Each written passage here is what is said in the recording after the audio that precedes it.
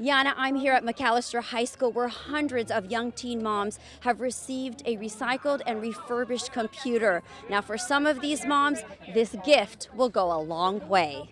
Among those moms is Moo Morris, a senior at McAllister High School. She tells me how much this means to her, considering she doesn't have a computer at home. For me, it will help me a lot because this is my last year and I want to start college and I am working currently, and it will be a lot more helper. When I'm home, I can study more. The distribution is part of a recycle program which was developed by the city's Information Technology Agency and Council President Herb Wesson.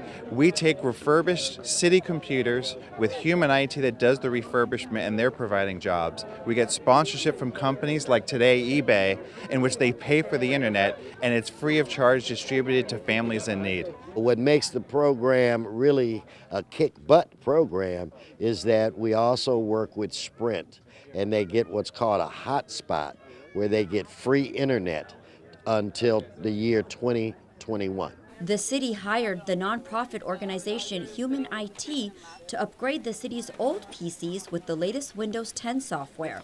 Over the last 3 years, the program has distributed more than 3,000 recycled computers. The benefit of doing this is we're reaching out to all those families that are not able to get computers as well as internet. We're decreasing the digital divide.